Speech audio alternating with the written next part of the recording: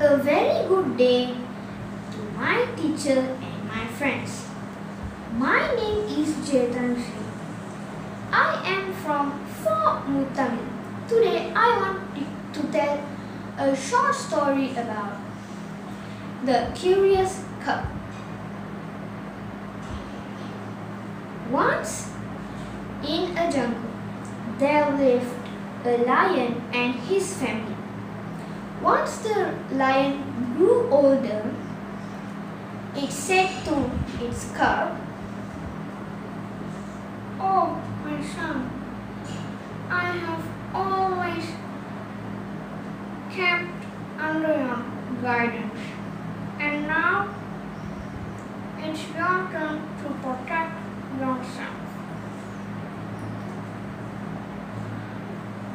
You are the strongest amongst them, but every animal is not dangerous except a human being." The cub replied, "Humans?" "Yes, humans.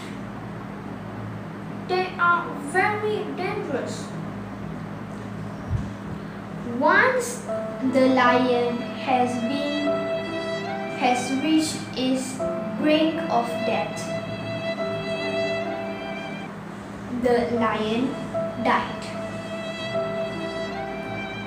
So the cub is left alone. It's the cub's duty to protect himself now. After some time, the cub wished to see a human being. So the cub went on a journey to find a human being in the jungle. On its way, it saw a tall animal, brown in color. It was a horse. But since a cub had not seen a human being, it presumed a horse as a human being. So it asked the horse, "Are you a human being?"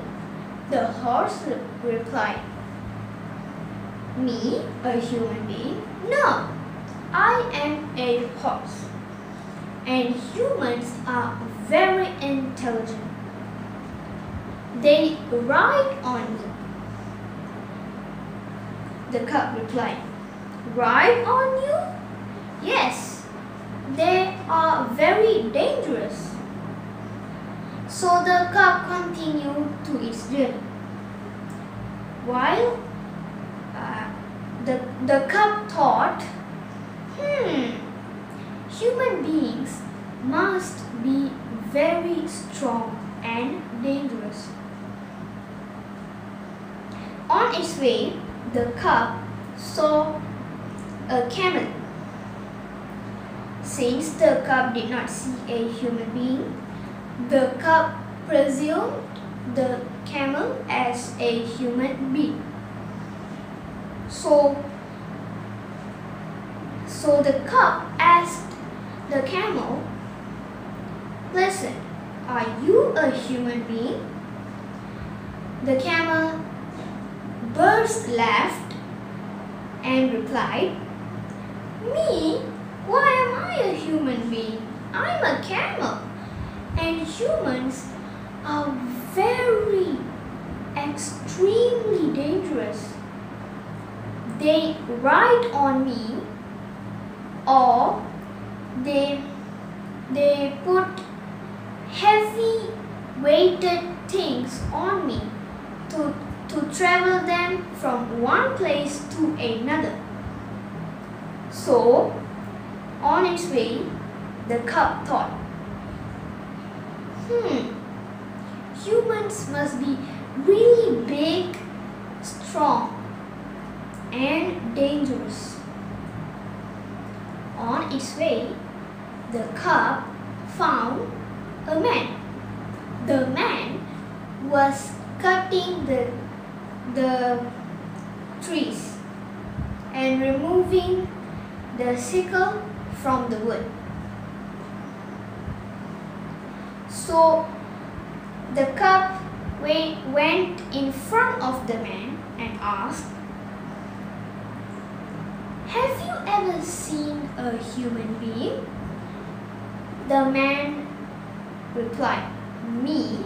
Why do I need to see a human being?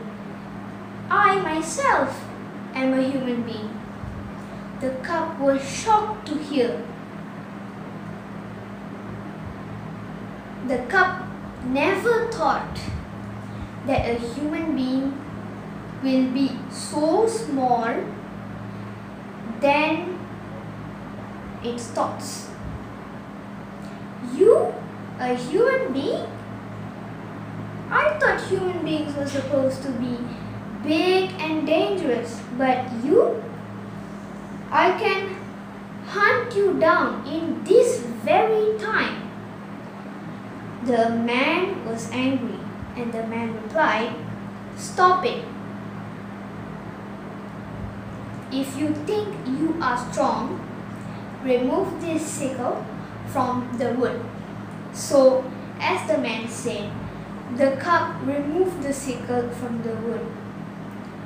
But in the gap, when the cub was removing the sickle, the gap was closed. And then the cub said, "Oh no, my hand, please save me." The man replied, If you want to be saved, do not even do this to me again." And then the cub replied, "Okay, I won't. I will not ever confront a human." So, as the cub promised, the man removed the wood from the gap, and the cub's hands were free. So the cub ran away. The moral of the story is, we must follow our parents' advice. Thank you.